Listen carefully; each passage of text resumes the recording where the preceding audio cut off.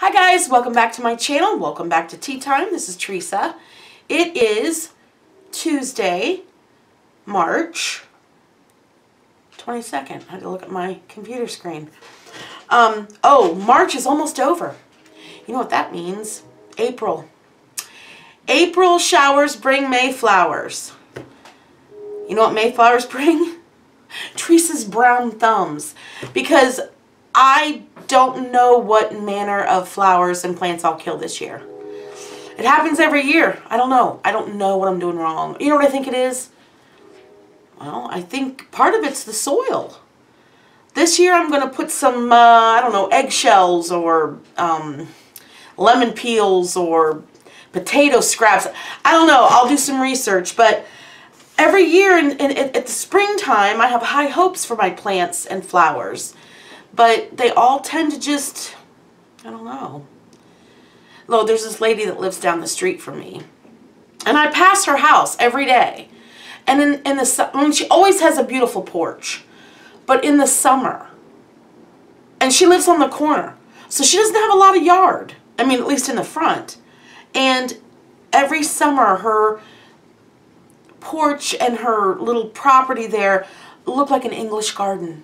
I'm so envious. She has to be retired. That's what I think when I drive by there. That's how I justify it.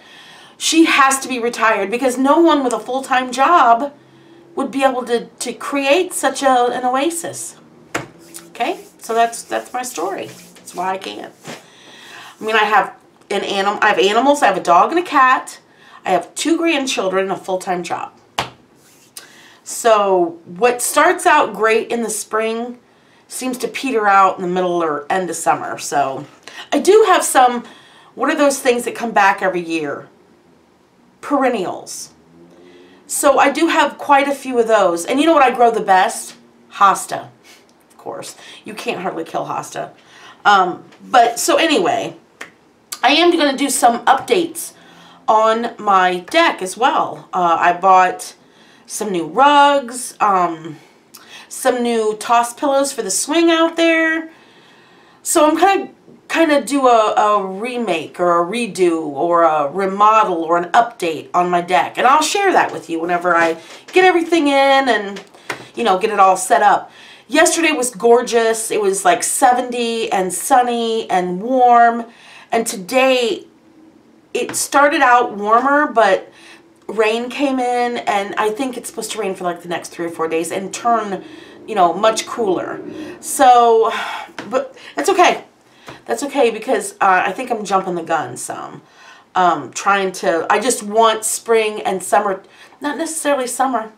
I don't like the real hot heat, but I love spring and late spring and early summer. And I like to spend a lot of time on my deck. So I'm really anxious to redo it, and because I've had the same rugs and the same decor since I moved in here. So it's time for an update. But anywho, man, have I rattled on and on? Okay, so the reason why we're here today is an Easter craft. So I have a bunny wreath, wire wreath form from the Dollar Tree. And I fully intended on doing a mesh ribbon wreath with that form. I was gifted a lot of mesh wreath from a dear friend at work. So, I mean, I planned on doing that. And then a friend, not a friend, well, she is a friend, but she's also my cousin. She tagged me on a craft on Facebook using these wire wreath frames. And they use nautical rope. And you know how crazy I am about nautical rope and twine. Listen, if you ever need anybody tied up, call me. I got plenty. I got totes of it. I can tie up several people. You got a whole group of people you want tied up? Call me. But anyway, so I seen that and I thought that looked really cute, and I had some ideas, and I'm going to show this to you now because here we go. We're going to just jump right into the craft, and it's about time. So have a great night, have a great week, and I will be back soon because I have a handful of things and I want to do and share with you. So stay tuned, and I'll catch you later. Bye. All right, let's just jump right into this craft. Let's talk about supplies. You're going to need nautical rope. You're going to need a wreath form. And I got this at the Dollar Tree. And as you can see, I've already wrapped it in nautical rope. So I'm going to stick a picture of what the wreath form looks like naked in here now.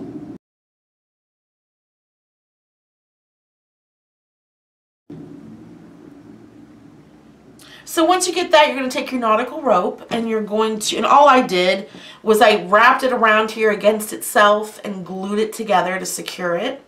And then I just started wrapping it around. Now there were some places that gaped a little bit, and when that happened, I just simply squirted some hot glue and held it together and continued to wrap it tightly.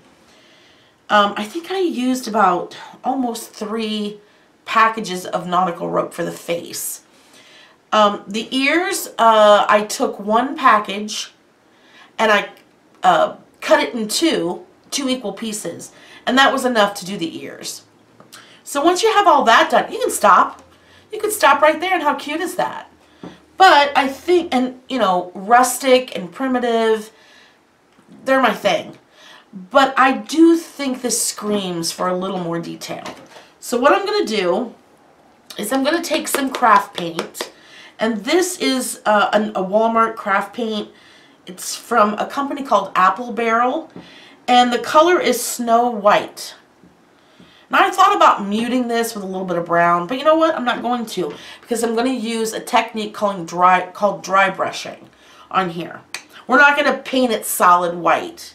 So I'm going to take some of this paint. I'm going to put it in my little paint tray. Okay. And then I have a wonky, kind of a used and abused paintbrush that I'm going to use for this technique. And then I have some, well, this is toilet paper. I prefer a paper towel, but I was already up here and already had the camera going. So I'm just going to use some toilet paper to, you know, dab it. Because we don't want the paintbrush to be saturated with paint. So we're going to dip it in here. And I'm gonna, let's see, can you see this? Okay, and then I'm just gonna simply, well, I might need a little more paint than that. And I'm just gonna use the technique called dry brushing to give the rabbit a little bit of a white. And I hope this is coming across on camera. It probably isn't with my luck. And I'm just going to kind of, you know, go around it. Dab it off here. Continue. So, yeah, this week has actually gone pretty fast. I've been very busy. And I haven't mentioned this before for a couple of reasons, but I don't want anybody to think I'm ignorant of the fact that there's some serious stuff going on in the world. And anytime anybody suffers or is in danger, you know, I want to express my thoughts and my prayers to those people. And it's just, I mean, war, any kind of violence, it doesn't matter if it's called a war or a conflict or whatever it is, I mean, it's just a terrible thing. So know that my thoughts and prayers go out to everyone affected by this. I try not to watch the news too much, but I do keep, you know, updated on what's going on. I'm well aware. And I feel very blessed to live where I live. And to be able to go to bed at night and not worry about certain things happening. Okay, so I think I've kind of gone around the whole thing. Now I'm going to start on the ears. And again, just going to give it a hint of white.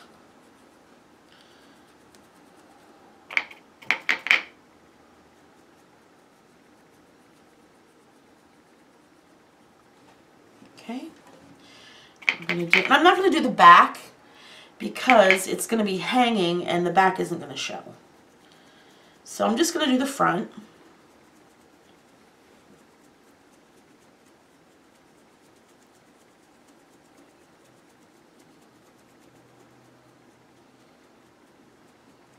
I think that works. I think that works very well. I think it gives it a little charm. Okay, so the next step, I'm going to make a bow. And that's it. I'm going to make a bow and put it right here, and that's going to be the end of it. Okay, so what bow? All right, so I'm not going to make a big bow. What I'm going to do is I'm going to take this loose, it's very loose weaved burlap ribbon from, I think I got it at Walmart. It's a dark green. Move this out of the way. So I'm going to take this ribbon. I'm going to cut a strip. I don't know, I didn't measure it. I guess it just depends on how big you want your bow to be. But I'm going to try to get these kind of equal. Okay. Set that aside. And twine. I need some twine. So, oh man, I needed my hot glue gun. Am I ever prepared for a craft? I swear, you would think as many years as I've been doing crafts on YouTube, I would be better prepared for each video, but no, I'm not. So anywho, I cut a couple of pieces of this burlap ribbon, and it kind of has a seam down the side to help keep it from fraying, because it is a loose weave, but we're going to get rid of that.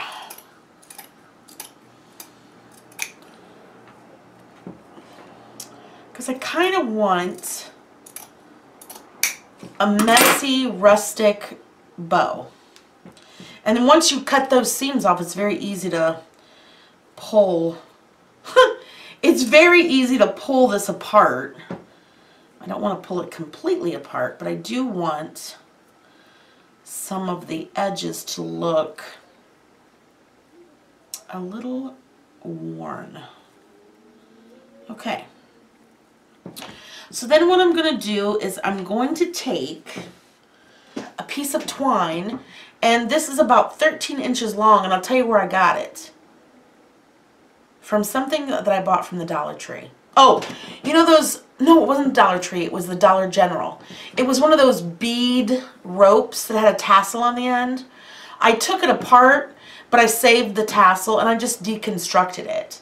So I have these nice pieces of twine that I can use for, you know, tying up stuff, which is what I'm going to do now. So I'm going to take this, flip it over, you see me? And I'm going to just cinch this up in the middle. Now did I get, nope, it's a little farther down. You want to center it, so we're going to start over. I'm going to move it down just a smidge. Just a smidge. Okay? And now we're going to try this again. That's better. I'm going to pull it as tight as I can get it, and I'm going to tie a knot in it. Okay, then I'm going to take my scissors and just cut the excess. Okay, throw those away. Now we kind of have the start of a bow. And I'm going to lay this flat, and I'm going to take some of this, it's like a lace ribbon, and I did get this from the Dollar Tree as well, and I'm going to cut a couple of pieces, and I'm going to make the ends look nicer, and then I'm going to use my heated up glue gun. And I'm going to put a little bit of glue. I'm going to put this going one way. I'm going to make like an X on the front of it. Okay? take another piece.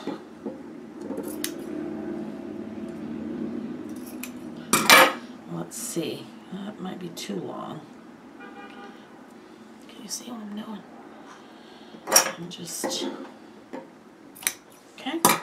I'm going to take another piece, or another little dab of glue. I'm going to put it there, and I'm going to make an X here in the center. Okay. And then I'm going to take more of that twine from those tassels. And I have 2 pieces here. And I'm just going to make a simple, like you're tying your shoes, bow. See if I can do it. No, that doesn't look right. Let's try it again. Okay. Alrighty, sorry about that. And, alright, so I think we got it. It's just a simple little, I mean, you may have to, come on, mess with it a little bit. Okay, so now I'm gonna, the tails are too long, so I'm just gonna even them up a little bit. And then I'm gonna take another dab of glue. I'm going to put it in the center. And I'm going to put this bow right there in the middle. And then I'll hold it up to the camera so you can see it.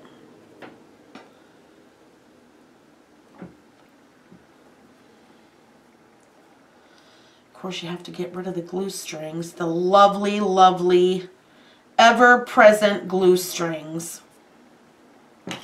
Okay, so it kind of looks, I mean, it's a bow, but it's not perfect, and that's the way I like it. Okay, so now what am I going to do with this? Well, I'm going to glue it right here at the top. I'm going to put it right here at the top. So let's put some more glue.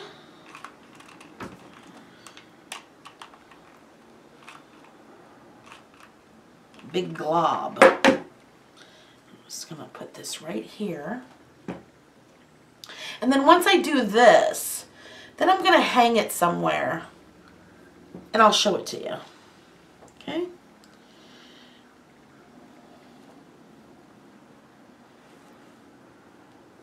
Okay.